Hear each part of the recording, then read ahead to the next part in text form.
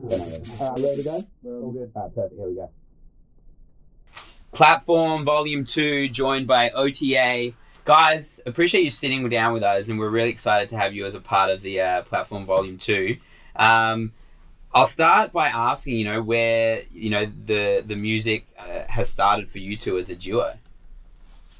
I mean, Ches and I have been listening to music together for, well, how long now, you reckon? Year 9, 2014, something like that. Yeah, a long time So ago. it started a while ago. So you guys started just listening to music together, not really making music. Yeah, we didn't know we wanted to be artists back then. Back kind in of high thing. school? Yeah, Nah, just not at chilling. all. Didn't have them high school rap dreams. No. I mean, myself, I'd been doing a bit of writing here and there, just storing it. And then I think, not long after high school, I was showing a couple mates, including Cesare, and then Cesare, he caught onto it. He's like, that's sick. Yeah. And then, came around with something of his own. So I guess 2015 is when it started. Had you, because obviously, so you were kind of writing under the covers and just kind of like, doing this on the side. And then Ches over here hadn't been doing any of that. Nothing. Was that the first time after you were like, oh, maybe I can do this? First time. I had never tried to write anything before. And how did that come out?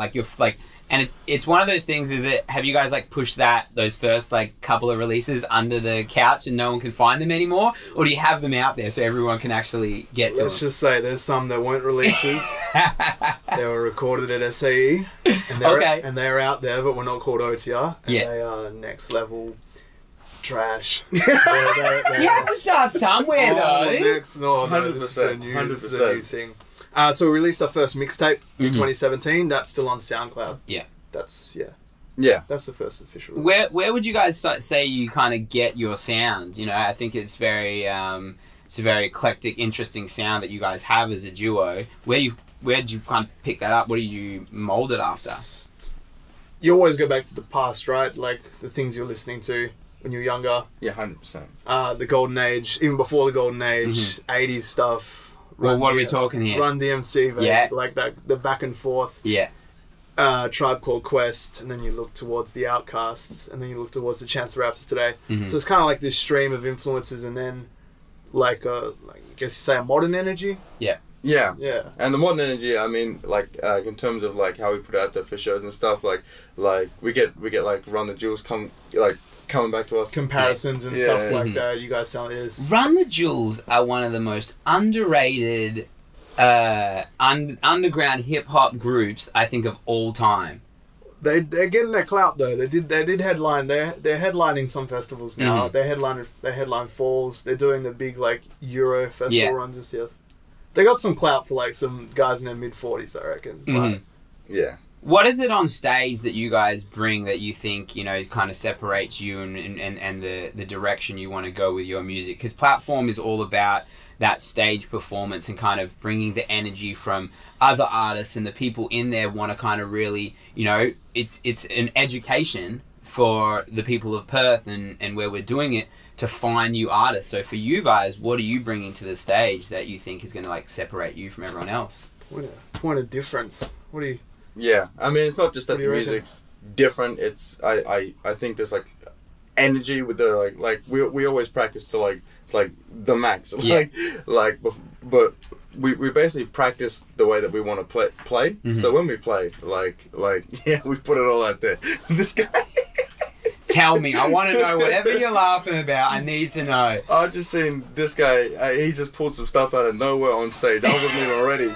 No warning for you. It comes out, and I'm and everybody just turns it up. It's the back and forth. It's the heavy funk and soul influence, and it's with a live band. That'll be our point of difference for sure. Where do you guys produce your music thinking about performing it, or do you just produce it how you want it, and then after you go, all right, this will be a great one to perform, this has got that energy behind it? I think beat wise, I don't like to limit myself, so whatever sounds good goes. It's got to be like that. But I think lyrically we've started to consider a bit more. Yeah, we've gotten into some terrible tongue twisters on stage.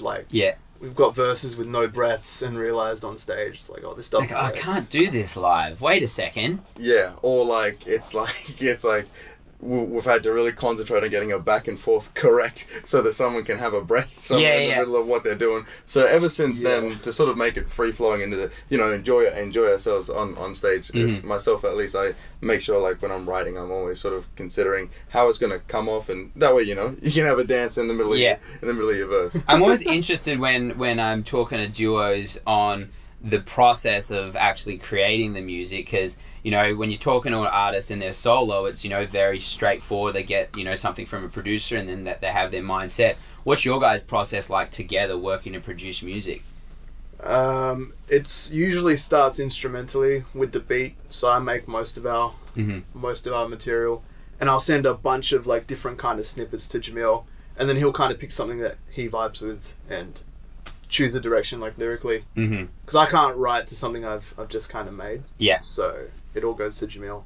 Lyrically, he kind of leads it.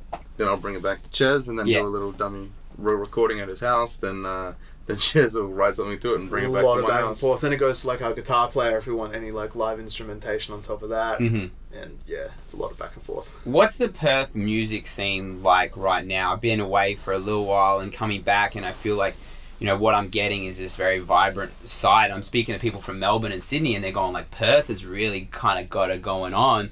For you guys, you know, being in really amongst it, what's it like for a young artist right now in Perth? There is opportunity. Like it's not. There's opportunity. There's finally like a bit of a crowd for it. It's got a really, the band scene and whatnot has a really like, you feel a sense of community.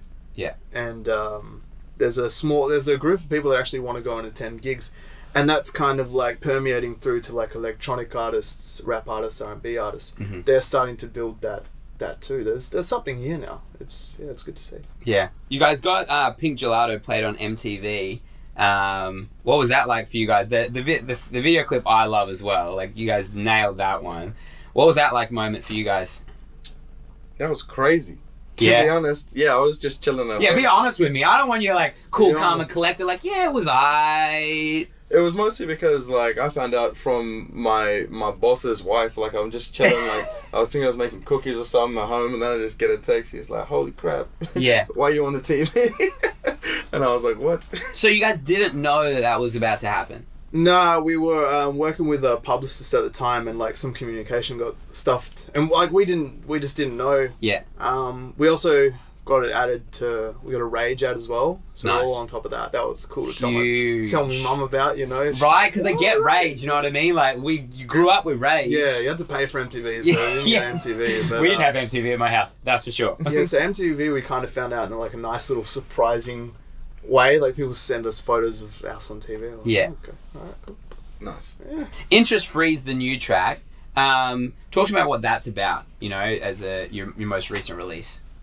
I mean, it's but basically I was just chilling with Ches. He played this beat, and then like we're just sort of like vibing to it. And then in my head I was just thinking to myself, it's just like new coat, but she got it on zip pay.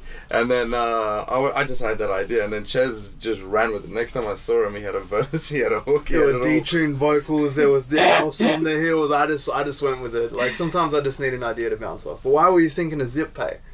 We just gotten off a tour. Yeah, we had just gone off a tour. Self-funded tour, and some of us had to fund flights. The easiest way to get around this country? Yeah. Zip pay those flights, man. Yeah. Because we brought the band over, so there were a few that had to get over. So some had to, you know, hit the zip pay option on the checkout.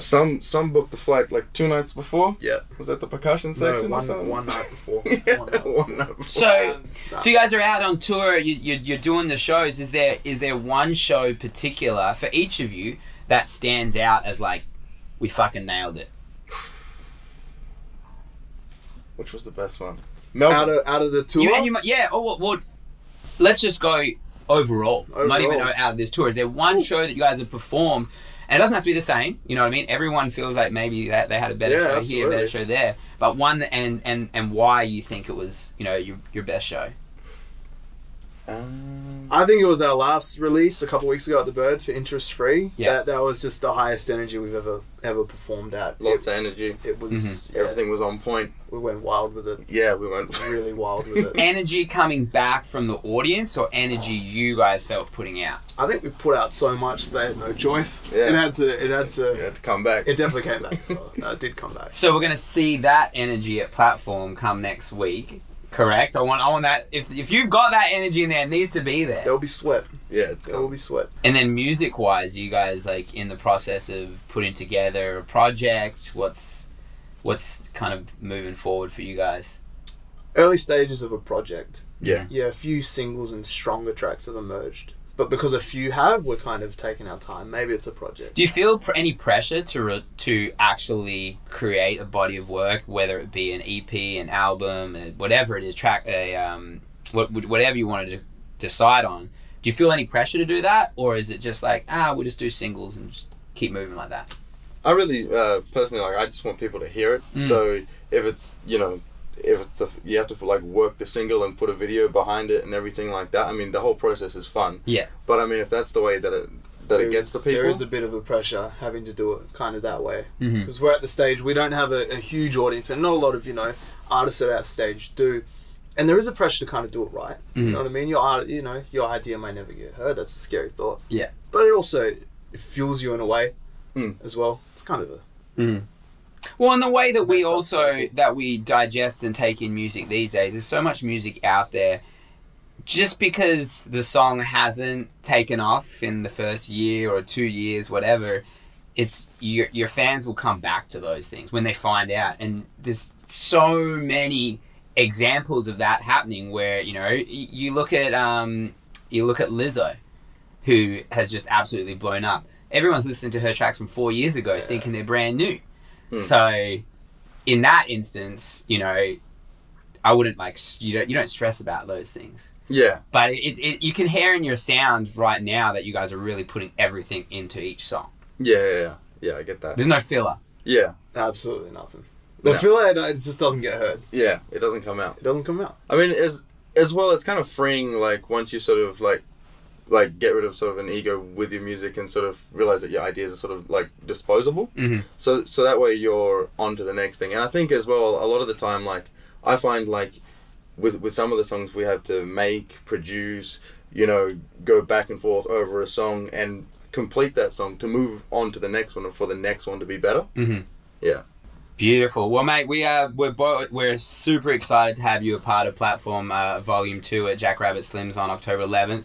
Make sure your set is that energy level that you talked about, because that's what everyone wants to see. We're not liars. Don't tell fibs. Be man of your word. Yeah. Well, thanks for sitting down with us, guys. I appreciate it. That'll work. For Thanks sure. so much. Of course. Great. Good stuff. That was cool. Love it. Great job, guys. Oh, thank you for...